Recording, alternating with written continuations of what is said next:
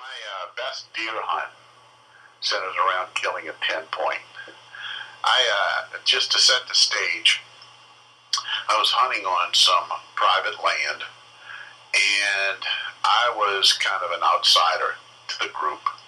So they gave me really a poor spot to hunt. So setting up my deer stand, I noticed that there was a scrape line where a buck was passing through, sometimes probably nocturnal, because the spot that they gave me was a little patch of pine trees, which was just adjacent to a gated area where employees would come in every morning to this compressor station. So they would come in the morning and then leave in the afternoon. And so naturally this area was heavy with human scent. So, I didn't anticipate that much, or I noticed that the signs, the deer signs that I was seeing was probably nocturnal. So anyway, this was the hand I was dealt with. So I went about 3 weeks before the season, found the best tree out of this patch of pine trees to put my deer stand in. I did notice that the scrape line was active, so the buck was using it. However, I felt pretty confident that he was using it that night, which would have been, I wouldn't have ever been able to see him. So I set my stand up probably about, I want to say 15 foot up in a pine tree, where I could climb it without having to, I could climb the branches up the pine tree to get into the stand. So I could get in there fairly quiet. So that morning, it was opening day of bow season.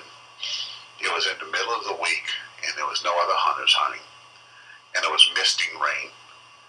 So I could tell which way the wind was blowing, so I came in from the road, which was actually a much longer walk than coming in from the field, where if I came in the field, it would have been a 5-minute walk to my stand.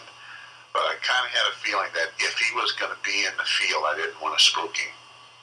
So I walked in from the west, from the road, got into my stand extremely quiet, and this was before daylight. I was there a half hour before daylight. So I'm sitting there, and I can hear the employees from this compressor station coming in and out of the gate. I could hear their conversations. I could see the lights of their vehicles.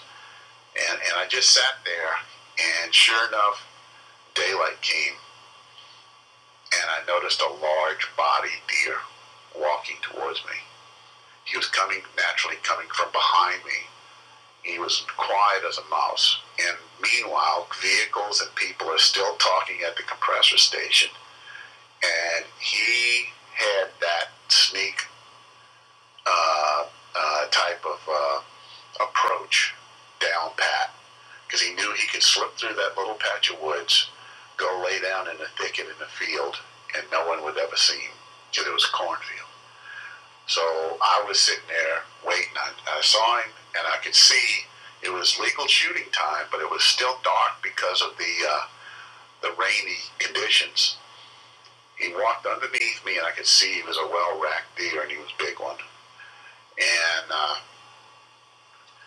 all I had time for was to pick up and shoot.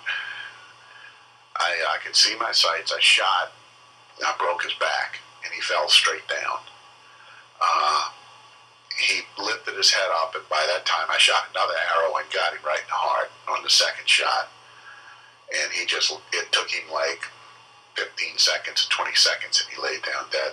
So he was right underneath me. I didn't have to track him or anything. Meanwhile, the rest of the employees had went into their shop, and they were already doing their daily work.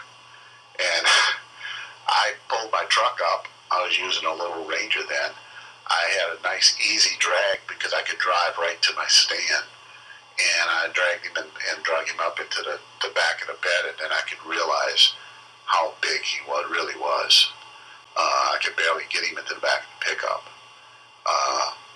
So he wound up being a really massive, for me, the biggest deer I've ever killed, and I could tell that he was an old buck. So he was probably doing this sneak tactic for a long time. The only problem today, the day that I got him, was he was about 15 minutes late from his normal trek. He was late to going to bed, and that was all the edge that I needed. So that was my most memorable deer hunt.